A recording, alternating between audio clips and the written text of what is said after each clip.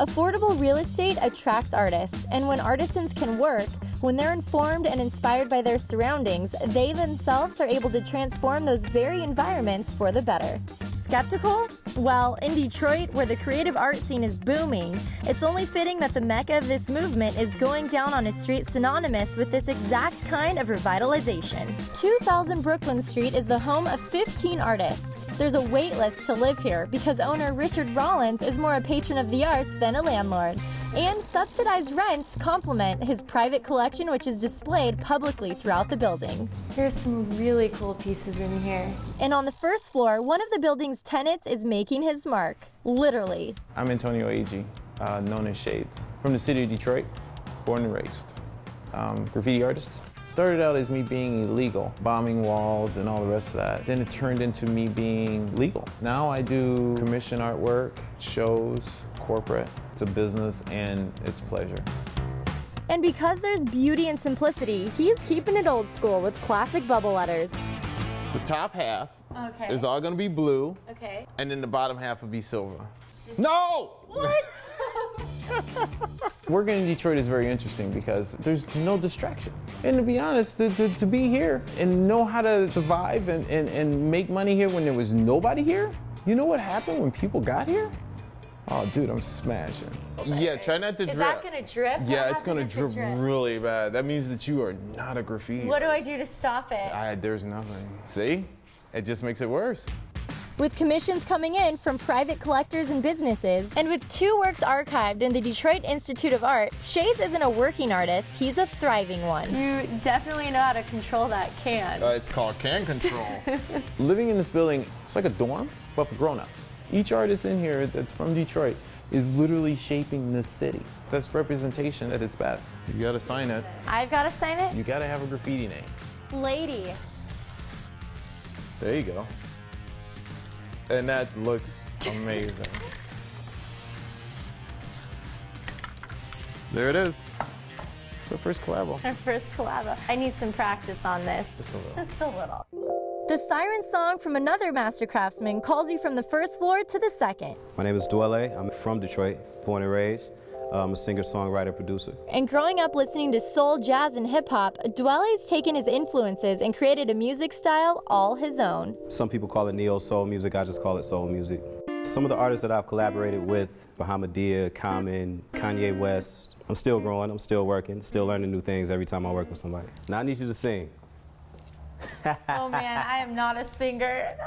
What note am I hitting? A, that's your note right there. Yep. How long does it normally take you to create a song? I mean, like a beat? Anywhere from 15 minutes to 15 months. And when it comes to building a track, Dwele constructs layers of sound. First with a beat. I want you to hit the snare on the 2 and the 4. Okay. 1, 2, 3, 4. Then with the bass line. I think I messed that one up. That was perfect. Was it? It was perfect. And then I'll put down a rough vocal. It might not be words at first. It might just be NBC, on TV, blah, blah, blah, la, la, la. And from there, I can just write a story around it. NBC, got me on TV, right here, 313. I think music made Detroit. If you look back to the Motown era, that's when Detroit was really put on the map. I think that's why there are so many great musicians in Detroit right now, because we came up seeing our parents loving music and influenced them to pick up instruments. We were kind of forced to pick up the craft also. Let's listen to our track. Let's listen to it back. Dwele featuring Audrina. We getting drinks Thursday night. We about to do our thing. Word to Audrina, sang it, yeah. Audrina sang. I would definitely buy this. Well, I appreciate it. You know, maybe we'll put it out. We'll make a couple dollars. Finally, grab the elevator and give your legs a rest, because creative muscles are still fully flexing on the 3rd floor. My name is Jeremy Deputat. I'm a photographer. I was born and raised in the Detroit area, and I've lived in Detroit proper since maybe '96. Try that. I was an art director at a magazine for a while, and I just really kind of got sick of sitting in front of a computer all day. My dad had gave me an old film camera, and it was mostly just kind of taking photos of my friends, and I started messing more with the camera, and I eventually quit my job, and here I am.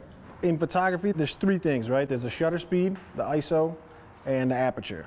All three need to get lined up in order for an exposure. I feel like the only way to really understand all this is to actually use it and shoot it. There's definitely a vibe that kind of Detroit has, and I feel like there's just something about the people that you don't find anywhere else. Who are some of the people you shot? I work with Eminem quite a bit. I'm actually working with Kid Rock tomorrow. He's got Nice. 10 sold-out shows. So you're gonna go shoot while he performs? Yeah. Engaging with his subjects, Jeremy's able to take much more than their portraits. He captures their personalities. Yeah, bring him a little bit over. There we go. Detroit is a city that's on a comeback. I feel like it's kind of the new Brooklyn in a sense that, you know, everyone kind of went to Williamsburg, and now that the rent's through the roof and they can't afford it, now they're coming to Detroit. One more photo of you guys and then we're gonna call it a day. After an extraordinary day of collaborating with only 3 of the many artists working in Detroit, it's safe to say this creative scene is here to stay. Perfect way to end the perfect day. Salud. Salud. Good times. Welcome to Good Detroit. times.